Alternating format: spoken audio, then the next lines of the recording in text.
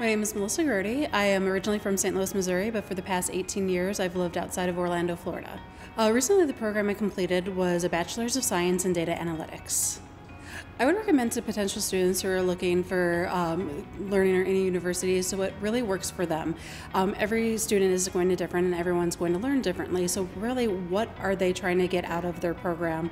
How do they learn, and what's going to be best to make them successful is if it's face-to-face or if it's online, what is really going to help them out through the process. My name is Melissa and I'm proud to be a Gorlock.